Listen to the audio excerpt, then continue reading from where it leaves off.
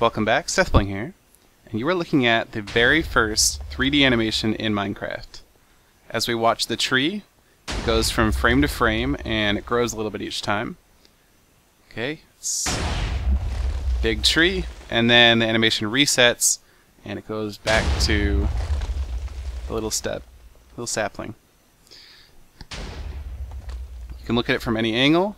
I'm on the ground so that the TNT explosion doesn't blast me way away, but I mean, yeah, in the background here you can see, oh, that's loud. You can see the templates that I used for the frames. So you can see all 4 frames here in the animation, and those are what show up over here.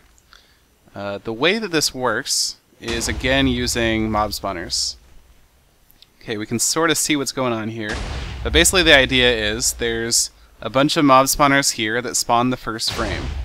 And then a short while later, there's a couple mob spawners here that spawn prime TNT, and this TNT has 0 fuse.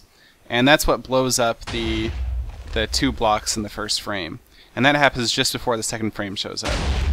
So, I mean, you can see sort of what's going on there. You can actually see the TNT if you look real close. So it spawned the whole thing, and then there's 1 block there and 1 block there of TNT that shows up.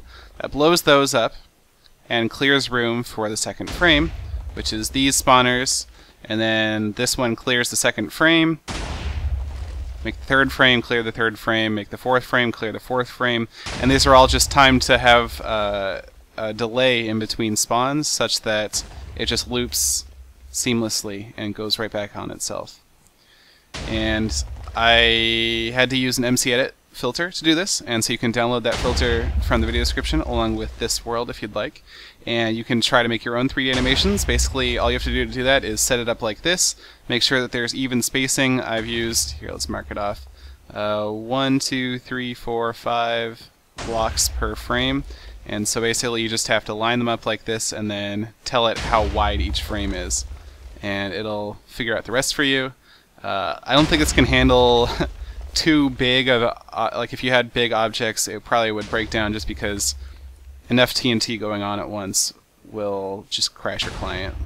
I had some experience with that while I was trying to get this all set up.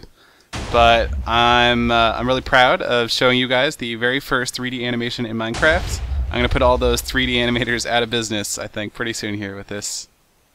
Okay, maybe not, but it's still pretty cool. That's about it. Thanks for watching.